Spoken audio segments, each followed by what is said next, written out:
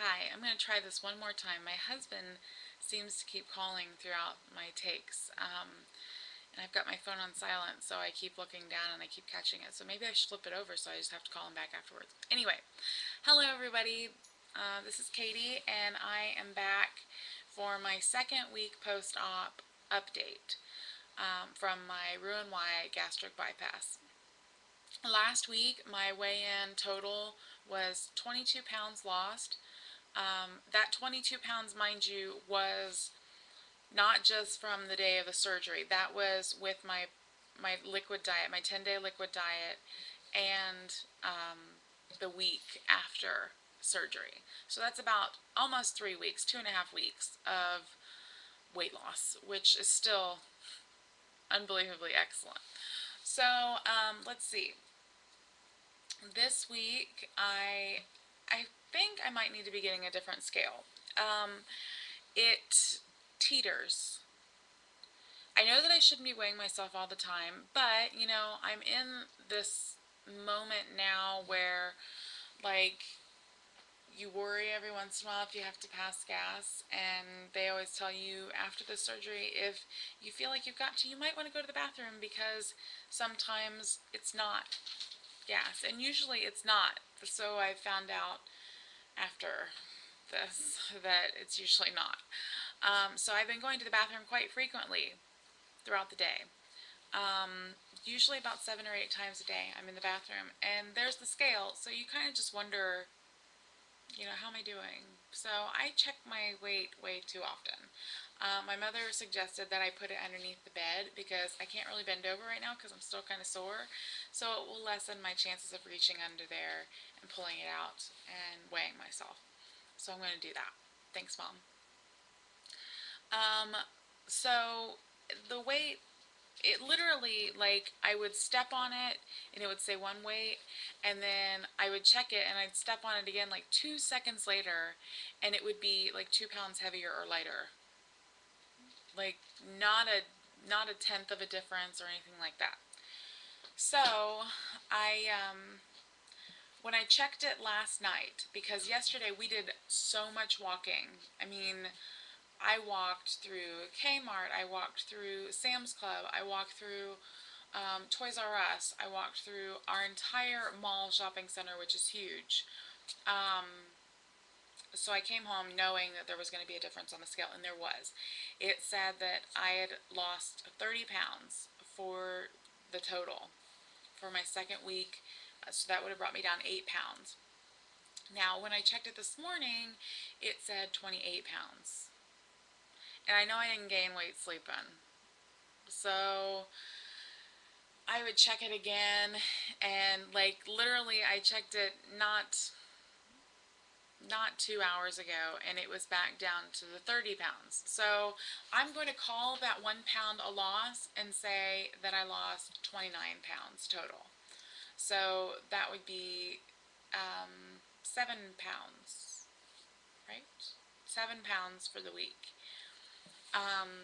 which is still great. 7 pounds in a week, I mean, that's a pound a day. That's wonderful. Thank God. So, 25 pounds was a milestone to me.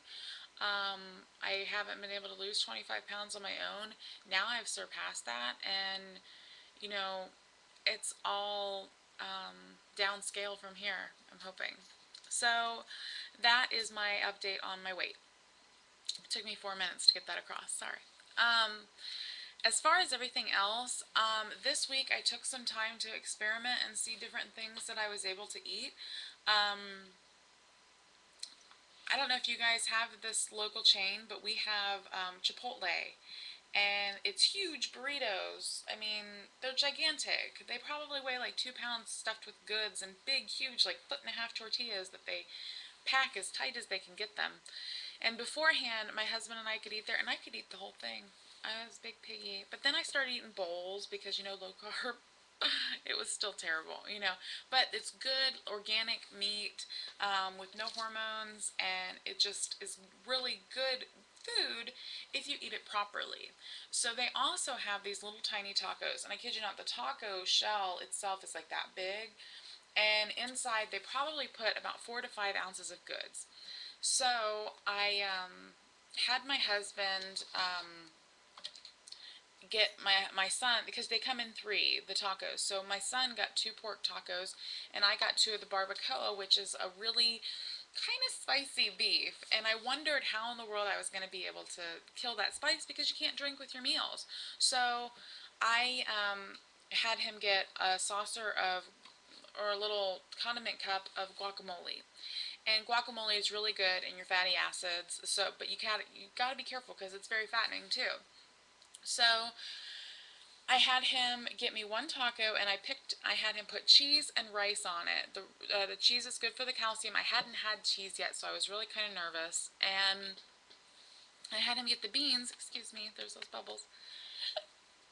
Um, because the beans are good for the protein as well. And I'm trying to get as much natural protein in as possible, because I'm having a lot of trouble getting down the shakes because they're so sweet, and I'm really against sweet right now for some reason. It's just too intense.